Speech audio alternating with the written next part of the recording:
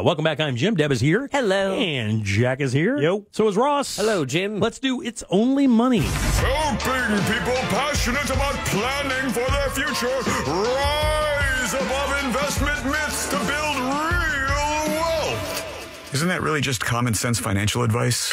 It's both. Oh, okay. It's Only Money with Scott Brown from Edgewater Family Wealth. Good and loud for our buddy Scott Brown. Hey, oh, yeah. Got a little beanie head going today, though, doesn't he? You know, it's is that a hairdo comment or just the overall? You know, when you're skiing, you're always taking that ski cap on and off. Yeah. You know, and the hair just looks. It doesn't look that good to begin with, and it just gets worse and worse. It looks like you literally just walked in, because that's the thing. When I had hair, that's what I would get. You pull that thing off, and it creates static electricity. So not only is your hair mussy, it's standing straight up. But yeah, it's a common look here at Steamboat. Everybody just pretends you look fine. It's fine, no problem. How you doing, buddy? How's your vacation going? Everything good? Everything's good, man. You know, it's funny. We keep calling it a vacation. I feel like I need to clarify. It's the wife and I agreed once the youngest left the house, which she sort of did, we were going to try a month in varying parts of the country. And this was our first experiment. So I've been working usually about half a day, and then we'll either go ski or we're going to go snowshoeing on Saturday. But yeah, the grand experiment's coming to an end next week. We've got some friends coming in this afternoon, and I highly recommend, if you can find a part of the country you like and do it reasonably in terms of cost, by all means, I'm giving you a thumbs up. It's a good thing to do. And the cool thing is really that's what Edgewater Family Wealth is all about, is creating a scenario financially where you can do these things. You can kind of live that dream when you get in your later years and you have a little bit more time on your hands. Your kids are out. You're empty nesting. You've made the right plans, and with help from a firm like yours, it allows you to have a few extra bucks to be able to have these little jaunts across the country. Is it not? Yeah, Jim, it's funny. That is what we do, and I try to lead by example here. Some people, advisors, have actually said to me, and I wrote about this in my book, they've said, don't your clients push back on your travel, or because I'm known for sending videos from, if I go travel somewhere that I think's interesting, I'll send a video back and we'll send it to the clients. And to be fair, they do it to me too. And I say, no, my clients are not wired that way. They're not scarcity minded. They're not silly enough to think that if Scott goes somewhere exciting or exotic or whatever, that somehow that's going to mean we get less return. That's a silly thing to think. If your advisor's on vacation and she or she sends you a photo from Tahiti, you shouldn't immediately think, well, there goes my account. That's not how it works, You should lean into that, though, and send out a letter about every month going, hey, guys, skimming 0.5%. See you in Bali. That might not go over very well. But All right, well, Scott, obviously your Edgewater Family Wealth has been there for 30-plus years in Central Florida. You've been giving sage advice to people on how to treat their money and how to take care of their money and how to make it work for them, so later down the road they don't have those nasty surprises financially, and you can plan out a future that really kind of ensures that peace of mind. So as you work toward your retirement date, you don't feel like there's that stress there, which is awesome. And what you sent us today is, and I think a really apt kind of piece of information, emotional needs versus material needs. And I would like you to, it seems like on the surface that seems relatively easy to explain, but explain exactly what you mean when you mean emotional needs versus material needs, and when it comes to your finances and your portfolio. Well, and when I sent that to you, I was kind of thinking of it in the context. I've been doing some reading, and I'm reading a book about, basically it's about your behavioral economics, and it talks about how human beings process, most of the decisions we make are emotional. And I'm no different. I'm the same way. It's no matter what it is. If you are saving for retirement, it's not because you like the idea of having these digits on your bank account. It's because those digits represent something to you emotionally. They represent a child's wedding or a graduation party or a trip to Steamboat Springs, Colorado. Those are the things that those digits represent to you. And I every morning I send what I call random thoughts to my advisors. Sometimes they listen, sometimes they ignore. But I sent something to them to say, look, sometimes when we're talking to clients, we have to identify, if they have an issue, is that an issue emotional or is it material? Because if you're meeting a client's material need, and what I mean by that is the returns are decent enough to say the process, the implementation of the process is working so that it's very clear to them when they see their accounts at the end of every year, I am on pace to do what I need to do, right? That's meeting the material need. I said, Scott, when I retired, I want to spend 70 grand a year out of my account. So far, I've been able to do that, and there's no evidence on my statement to suggest I can't do that. That means your material need is met. But sometimes clients get sideways over other things, the news, politicians, legislation, world events, and their emotions do not connect to the material outcome. So that means that they have an emotional need that is not being met by the advisor. And what that typically means is there's a communication issue, because if we know the material need is being met, we know you have enough money in your account at the returns we've been getting and expect to continue to get, or at least close to, then your material need is met. You're retired, you have your income, you're having your fun, and your money's going to survive. Material need met. But if your emotional need, which is I'm scared, I'm uncomfortable, I don't like this person running for president, I don't like my local politician, I don't like the way the tax legislation, right. That's an emotional issue. And the advisor needs to understand meeting the material needs great, and it's the critical part. But if you're not communicating, that means the emotional need is not being met. And you may lose that client. That client, even though they're getting what they need materially, is not getting what they need emotionally. Well, how often, man, that is bananas. Like, how often does that happen? Do you lose a client where your entire job theoretically is numbers? You are there to create a positive earning environment for someone's protected money, and emotionally, if they feel that they're not being coddled, is that the case? It's like if they call you and you don't talk them off the ledge because you just saw the latest investing trend on TikTok and you want to take a stab at it. I mean, or maybe you're freaked out because where you live in Florida and the climate change is causing maybe the ocean to come up more, and you think you need to make a move. Is it that kind of thing? And it's almost like you're a therapist at that point. Oh, for sure. So I think it's about communication. In our practice, we don't typically have that problem because I'm a communicator. Some people would say I over communicate. I don't like to leave voids in clients' communication, because when there's a void in communication, I don't care if it's a client-advisor relationship or a marriage. If there's a void of communication, people will fill that with bad, right? They'll fill that with negative. So one of the credos of my firm is to communicate, over-communicate till they tell us to stop communicating, because that avoids the emotional problem. Now, you could also, Jim, you could have the opposite.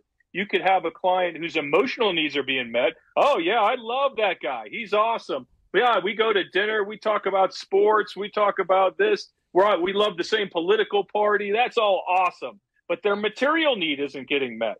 And if their material need isn't getting met, they mean their returns aren't very good, they aren't competitive, or they simply just have never gone through a planning process that leads them to believe they'll be successful. That's a process problem. You have the emotional need being met, but the material need isn't being met. Now, if neither of those needs are being met, what you have is a relationship problem. Yeah. You're in a bad relationship. Yeah. And a lot of people struggle with that because they may like the advisor, or they just don't want to go through the hassle of the change. But if your emotional needs and your material needs are not being met, you're in a bad relationship and you need to do something different. Let me ask you, brother. And by the way, what chapter in your book, which one of the books and which chapter is this? Do you happen to remember that? Oh, I have no idea. But I know it's in there. And it's the book, the one that you gave me, right? Yeah, so I wrote a book called I've Never Made Anyone Rich, and people always make fun of that or think that's kind of funny. And part of the reason I called it that was to be silly. But the truth of the matter is I haven't. And so I called it that so people would stop focusing on my financial advisor needs to make me rich. No, your financial advisor isn't going to make you rich. They can help you build a process to either become or stay rich, but they are not going to make you rich. You're not going to give them $1,000. They're going to make a trade on Tuesday and then Wednesday and call you, tell you your retirement is good to go. That is not going to happen. Yeah, go ahead and tell your boss to screw off. I have a check. So Scott, between, by the way, talking to Scott Brown here from Edgewater Family Wealth for It's Only Money, which one of those is more difficult to deal with from your perspective, the emotional need client or the material need client? Emotional all day long. Without question, right? Clients' emotions are tough because, first of all, I've been doing this a long time, 37 years. This is the beginning of my 37th year.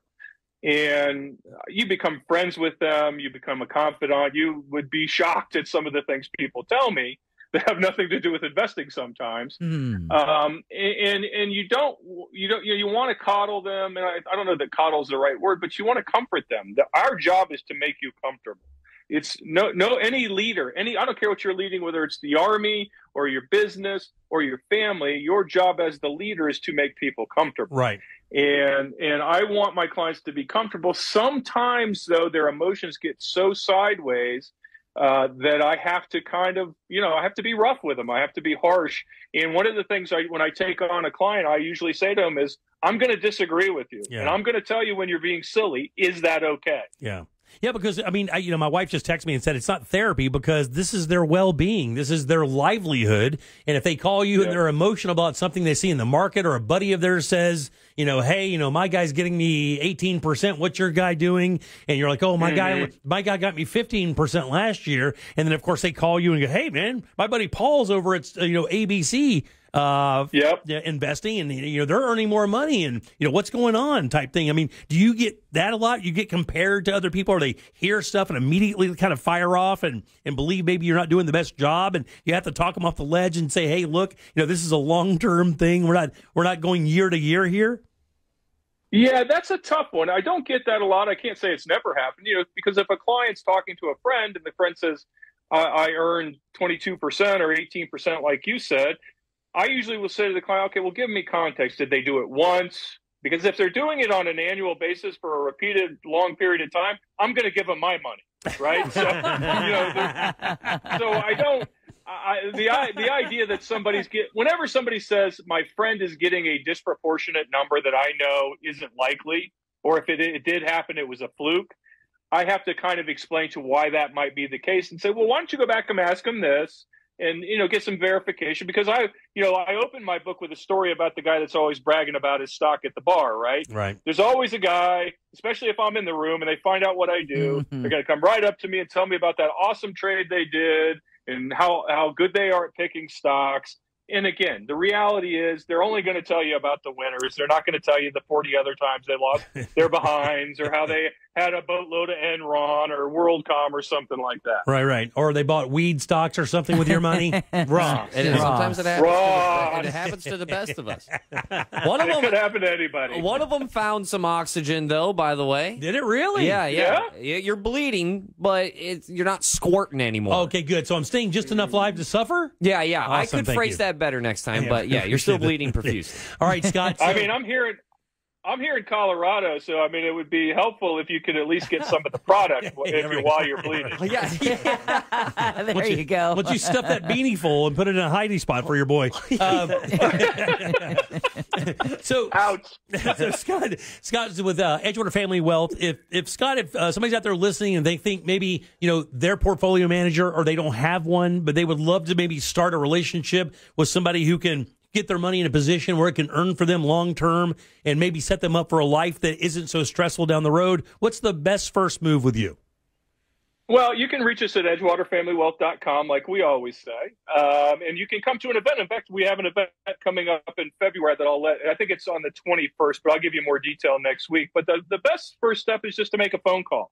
We have a great team.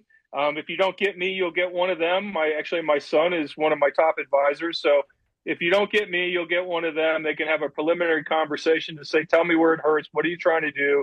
What do you need to change? What are your goals? just a brief casual conversation. We're not onboarding anybody or taking anybody's money, shaking them upside down for the change in their pockets the second we talk to them. We just want to make sure that it's a good fit, not only for them, but for us as well. Yeah, most people really would go in there and not even really understand what you do altogether. So even if you just want to make a phone call to find out what exactly they can do or what plan they have with the money that you have to offer, and maybe contributions you can make, as you kind of move forward to kind of move toward that financial freedom, these guys can do that for you for sure. Yeah, I would also tell you that most of the phone calls we get, especially from the show, these people are not ready to be clients yet. They're just trying to get a handle on how they get started so that they can eventually become somebody who would benefit from having us, right? So a lot of the phone calls we get, it's just us saying, hey, try this, look at that, check this website out and do a couple of these things. Most of the people we talk to, we're helping, but we're not onboarding them as clients. Very nice. And we're happy to do it, by the way. Yeah, and but that's the first step. So, even making that phone call means that you're proactive and making a change in your life to kind of move toward a little bit more financial freedom. So I think even a phone call, because a lot of people won't even do that. They get freaked out. They don't trust people. It's their money.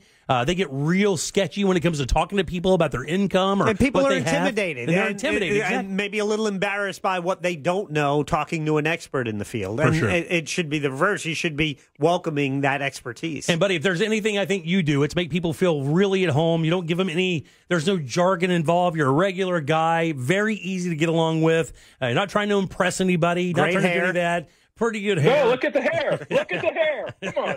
Got a beanie full of weed. He's the greatest guy out there. Well, Scott, as always, thanks. Have yourself a wonderful vacation. We'll see you back. Now, are you back with us live next week? No, one more week. Okay, one more week on the road. Jesus, Oh, this man. Guy. My God almighty. Live it up. Travel plans. All right, you guys give it up for Scott Brown. For Edgewater Family Wealth. That's EdgewaterFamilyWealth.com, and the book's title is? I've never made anyone rich. Go get it from Scott Brown. Scott, have a great time, buddy. We'll see you next week.